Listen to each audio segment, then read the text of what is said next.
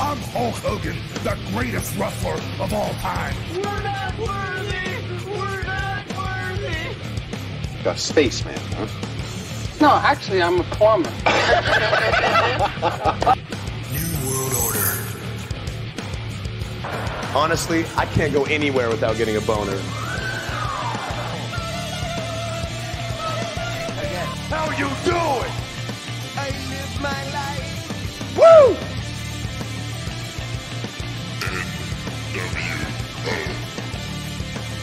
The Rock says, Sweet baby Jesus in the offing.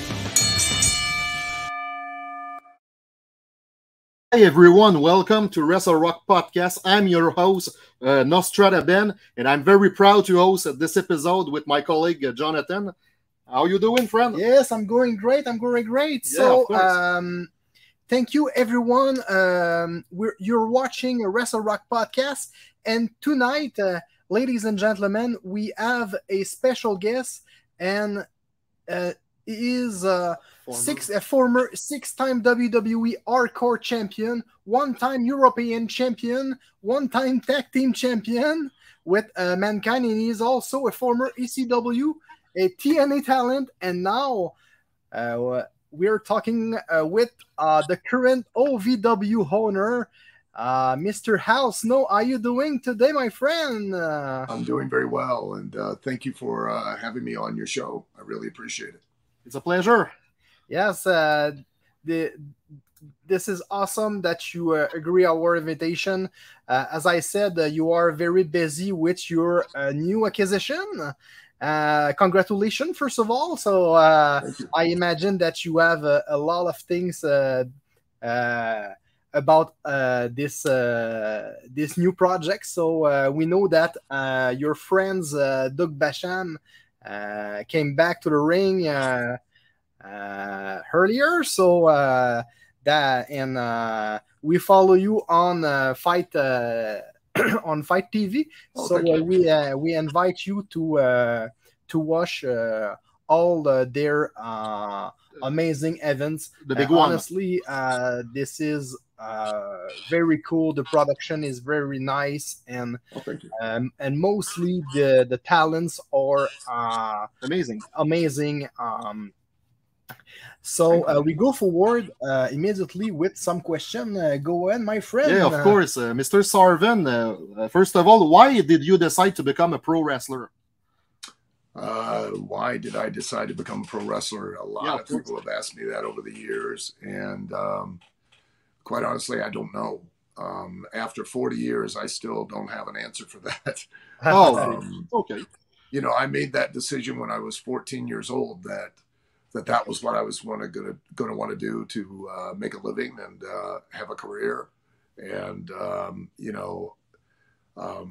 it's never been easy, but it's been amazing, and I've been very blessed to get to do what I love to do for as long as I've gotten to do it. I say that all the time, and I sincerely mean it. But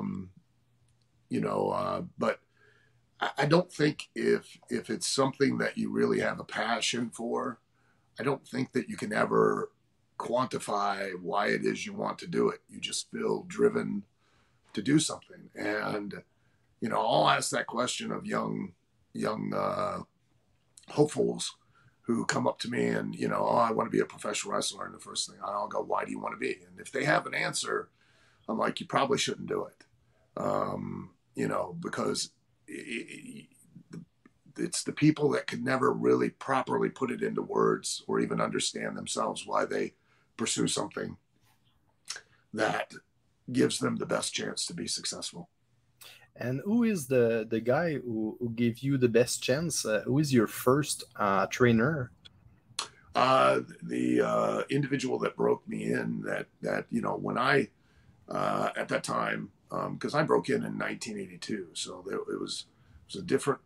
There were still long time ago, if you know what I mean. 4 years ago. Very long time. And there were still rules of conduct. There were still rules of etiquette. There were, and there were consequences to not following those rules. And so when you were brought in, it was almost like an apprenticeship. You were brought in under a particular person, and it was their responsibility to protect their own careers and their own livelihood, to ensure that you knew everything that you possibly needed to know so that you were not a threat to doing business. And Jim Lancaster was the man who was willing, finally convinced him to take me under his wing and take responsibility for me and put his name on me.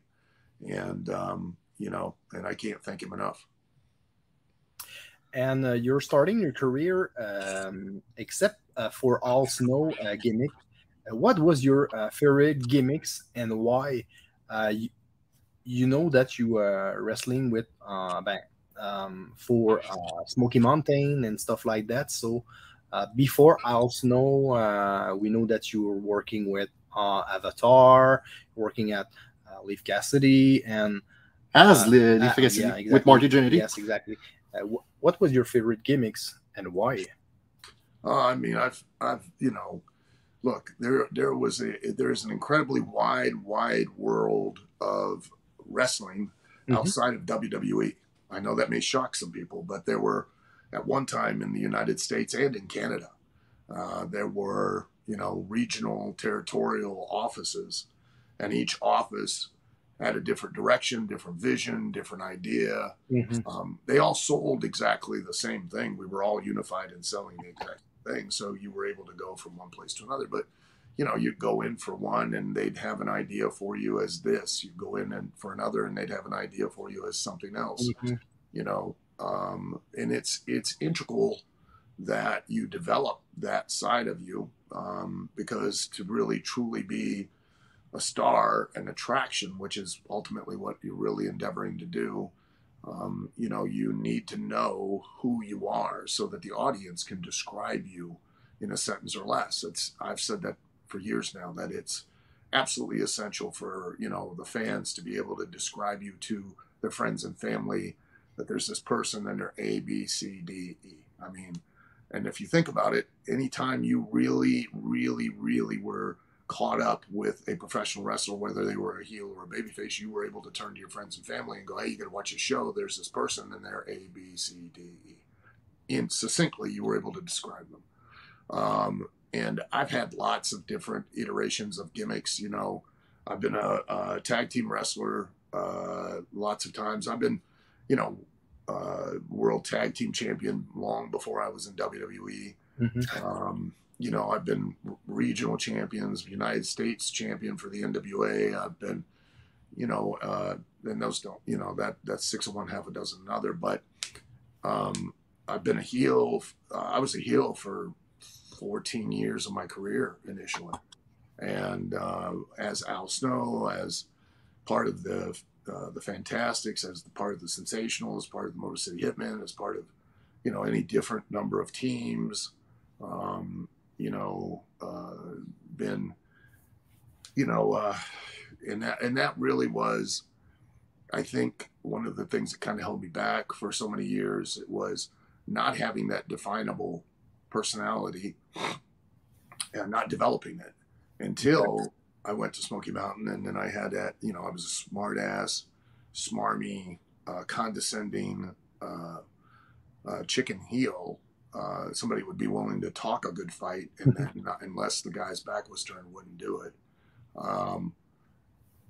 And then when I came into WWE, that was Vince's efforts to try to help create, because he knew and understood how important it was, because ultimately the only two things that we're selling in professional wrestling to an audience, the only two things that as an audience they're buying is who you are and why you're in the ring and to do what you're doing. That's ultimately it. And it's very important. And, I came in and, they gave me the Avatar gimmick and I dropped the ball. If I'd known then what I know now, probably could have been a lot more successful with it. And then I became Leif Cassidy, which was a great, opportunity with Marty, because Marty does not get, and I've said this numerous times on other interviews, Marty does not get the appreciation or the respect that Marty deserves. Granted, Shawn Michaels, great personality, charisma, etc. And Marty taught Sean a lot of what he knows today. And Marty was an incredible worker. Marty was very self-destructive and didn't handle things well in the back, in the locker room and in the, politically. But, there's a reason why Vince McMahon continuously brought Marty Jannetty back after Marty would literally burn things to the ground. And then, Vince would give him another opportunity, and then Marty would do something and Vince would give him another opportunity. That other people would never have gotten those many opportunities. And that's because Marty was so incredibly talented. And very, very talented. And I think, the perspective and the perception is that Marty is behind the scene of the careers of Shawn Michaels. It's a little bit like Ted DiBiase with Virgil or many other guys. Jim Neidhart with Brett. Yeah, it's practically the same thing. So, hell. So, okay, Mr. Sarven, you wrestled in Smoky Mountain Wrestling. What was it like to work with one of the most influential men in the business as Jim Cornette? Well, I love Jim Cornette. Can you hear me? Yeah, sure. Okay. Oh, of course. Yeah, I love Jim Cornette. I think Jimmy is amazing. I think he's so hyper intelligent and such a student of the wrestling business. And, I'll forever be grateful to Jimmy to have had that opportunity to work in Smoky Mountain and to work with him. I've known Jimmy since the early 80s and I have nothing but absolute respect for Jimmy. I think he's amazing. Yeah. And, do you remember why you were replaced Bob Holly at Survivor Series 1995? By Bob Holly. To be clear, you were supposed to be part of the underdogs with Jannetty, Akushi, and Barry Horowitz. And you were supposed to be against the Body Donnas with Skip Radford, Tom Richards, and X-Pac, a.k.a. 1-2-3 Kid. Yeah, I'm not sure. I don't know exactly what transpired there. Okay. What the I couldn't. If I told you any kind of answer, it would just be pure speculation. I mean, I really, I wasn't privy to the inner workings of what the office and what their decisions were. I don't know. Okay. Which of these two matches did you prefer in ECW against Chris Benoit in 1995 in a 15-minute match that was hailed as one of the best of the year, or against the former ECW champion Shane Douglas at WrestlePalooza 1998, and why? I loved them both. I know everybody asks that question. What was your favorite match? What was your favorite match? Listen, every time I have gone in the ring, it's just such an amazing experience to do so. And I could not pick just one particular match that I favor more than another. I love every minute of every time I've ever been in that ring. Yeah, and you're talking about pleasure in ring, so I imagine that the head imaginary is who is behind this idea? Is it you or something else? Or Head and I were developed together. I came up with the idea, and we've had a wonderful yet contentious relationship ever since. Okay. What was your reaction when you found out you were doing the opening match of WrestleMania 15 in Philadelphia against Billy Gunn and Hardcore Holly for the WWF Hardcore Championship? I was very excited to be a part of it. And, I don't think, when you look back, you don't realize how monumental an honor and how great an opportunity it is, because you're so deep in the forest at the time. You don't really, and to me, when I was doing it, WrestleMania was another show, because, whether there were 10 people or 10,000 or 100,000, I'm going to go out there and I'm going to just go 100% no matter what. And, so that was my viewpoint. But now when I look back on it, I realize, it was an incredible opportunity to be featured on that show. And I wish that I had more of that perspective at the time, because I just didn't have, I guess, the worldview to really appreciate the stage that I was given. Yeah, and in addition, you wrestle with Billy and Hardcore Holly, two of the experienced guy. Yeah, with a good performer, so that's a perfect fit. And in WrestleMania, that's very, very great. Well, which we were talking about Wrestling team. So you participate with Job Squad, Mick Foley, Marty Jannetty, that you're talking earlier, with Steve Blackman also. TZ. I imagine that we probably know the answer, but which partners did you enjoy teaming up with the most? I imagine that probably all of this, but yeah, it was always everybody had their strengths. Everybody, every partner was a different chemistry. The chemistry with Marty was completely different than it was anybody else. And I learned so much with Marty, both in and out of the ring. The partnership with Mick was fun, and, and I really think we had a lot of potential to go on to even greater things.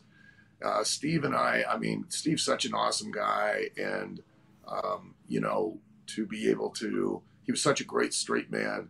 The vignettes that we did while we were together, they were so popular.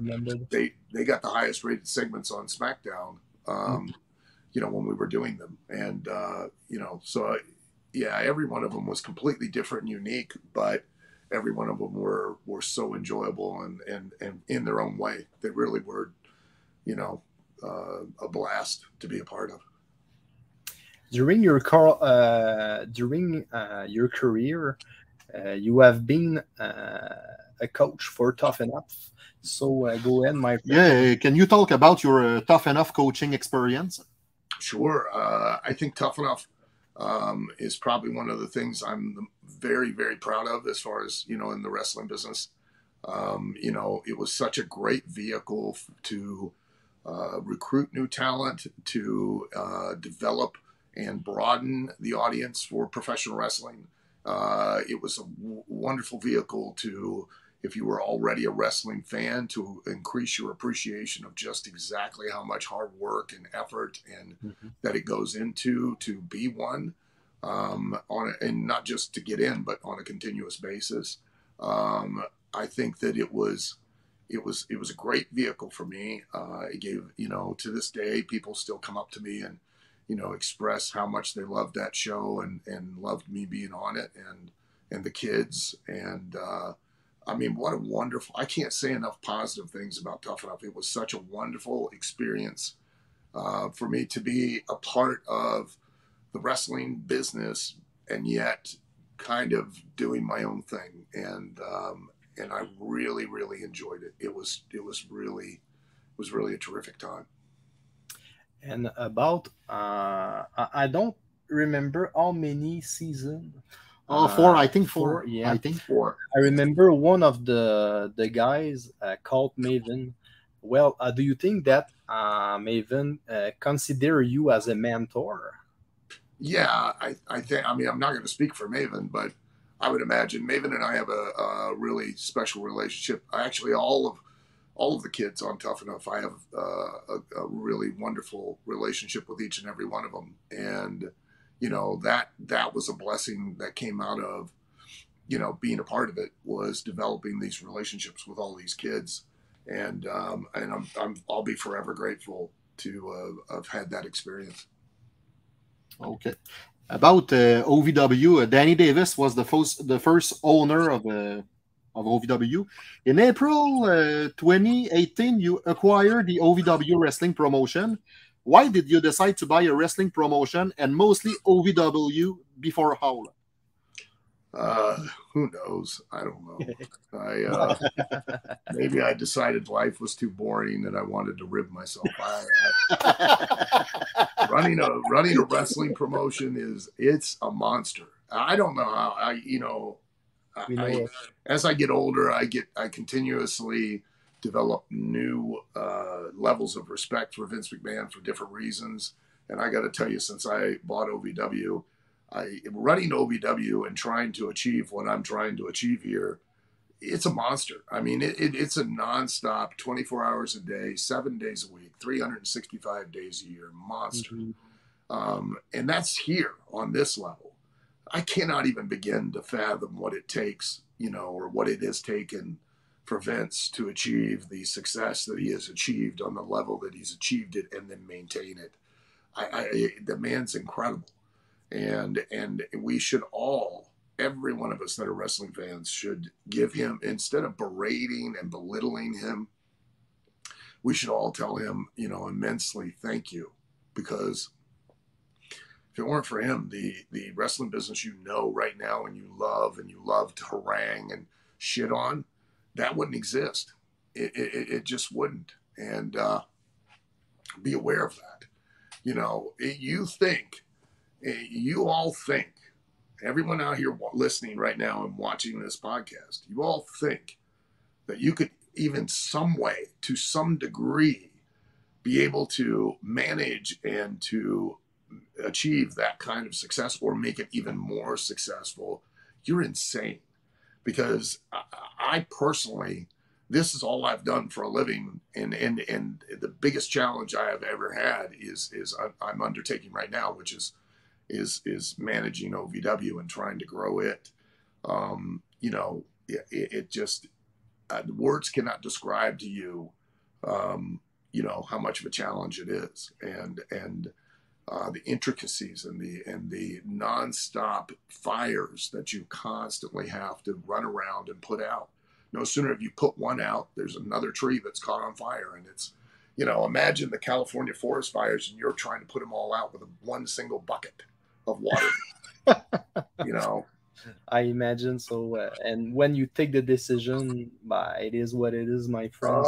If you make a decision, it affects your responsibility, and your decisions affect everyone. And of course, everyone second guesses and knows better than you, because even though they don't get to see the full picture, they assume that because they have a bit of information that they now have a knowledge that equates to what you understand. And you never win. If this succeeds, if OVW really finally, tips over the mountain and succeeds, well, then we all have succeeded. But if OVW fails, let's be honest, at the end of the day, I failed. Nobody else part of OVW will fail. I will, and so I realized that, and why did I do it?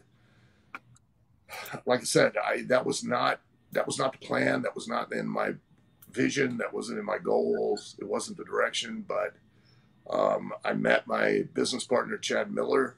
He was the executive director of the Kentucky Wrestling Boxing Commission at the time. I went to the board meeting of the Kentucky Boxing Wrestling Commission to appeal to them to create standards for professional wrestling training. Okay. I'd already addressed those concerns with Maryland and Louisiana and several other states that have wrestling commissions, and they all blew me off. And I found it insulting that in any state in the United States that you want to be a licensed professional in any other vocation, hairdresser, masseuse, barber, mortician, you had to attend a state accredited school. You got to be taught by a state accredited teacher. You've got to complete a number of hours of training. You've got to have a certain amount of residency training, hands-on experience before you can even take a test to get your license to practice that vocation.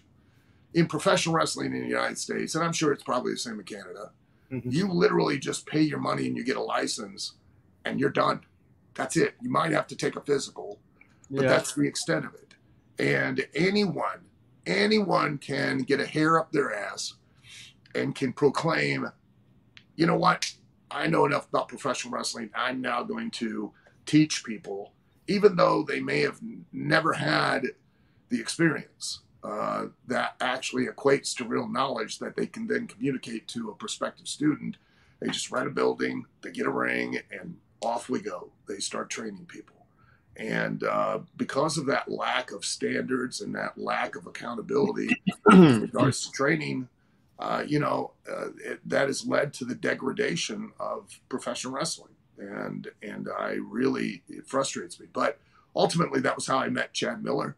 And then one thing led to another, and Danny was ready to retire, and he broached the subject, and ta-da, here I am. So... Well, go ahead, my friend. Okay, currently you wrestled in a tag team match with Doug Basham on the OVW called The Big One event live on Fight TV, and you defeated Joe Mack and Adam Revolver. Can you talk about this experience? Well, it was I did it really primarily. I did it for a number of reasons. One is that, I wanted to, it was special because typically I tried very, very hard not to put myself on the show in any manner because, regardless of what anybody would think, if you're in front of the camera as a talent, you should not be in the office or in charge of the show backstage. Mm-hmm. There should be a delineation between the two because there's always a conflict of interest. Even if it's just no more than I'm trying to focus on and sell everyone else in OVW, but the minute that I become a part of the show, that focus shifts to some degree from everyone else to now just solely me. Mm-hmm. I've got to be worried about me and my segment, my match, whatever. And so I really go out of my way not to. I'm very reticent about wanting to put myself on the show. But, I got talked into it by my other business partners, and I did it as a special attraction to kind of really boost the attention for the show, that particular show. I'm not going to be doing anything with it going forward, I can assure you. Not that I know of. I mean, if it's good business, I'll do it. But really, I don't like to, like I said, because I want to try to keep that focus as much as possible on everyone else, on all of the other talent. I can still physically go and do what I need to do and not be an embarrassment. And as long as I can do that, occasionally I'll pop up doing things here and there. But my focus with OVW is to build and create opportunities and a platform to sell all of the other talent. But it was a great, really fun match, and we really got an incredible reaction out of the audience. And I hope that for the talent that were watching, they could see how, Doug and myself took little or nothing. And did little or nothing, and we worked towards things and made even the smallest thing mean as much as possible. That then really elicited a reaction and entertained an audience, and more so than just doing 100 things. And that I hope was I also did it as an example and a lesson. And another lesson I learned from Vince McMahon for years, and that is that I'll never ask anyone to do anything that I wouldn't do myself. So. Yeah, so for ending, my friend, my partner, Benoit, a.k.a. Nostradamus Ben, tried to predict your future, so go ahead. First of all, Mr. Sarven, thank you so much for the interview. It was huge, amazing. It was a pleasure. Thank you. Okay, and I predict you many success with your OVW business and, of course, OVW talents. Yeah. Thank you. You are on the right way. You know what I mean? Yes, thank you very much. I'm welcome. I'm hoping that the future will continue to allow OVW to not just survive, but thrive and grow. And, my endeavor, my goal is to create a platform where young up-and-coming talent can develop themselves and get opportunities on grander, bigger stages, and also to create a platform that allows former talent that were on bigger stages to come back, have a place to reinvent themselves, and then get another opportunity to do it again. So, and you have a good asset with Al Snow, Doug Basham, and many other in the direction. So, absolutely. Yes. We wish you all the best with your promotion. Thank you so much. Once again, it was a pleasure and an honor. Thank you so much, my friend, and have a great day. Thank you guys very much. I really appreciate the time. Best of wishes. Goodbye. Take care. Yes, take care. Goodbye. Bye-bye.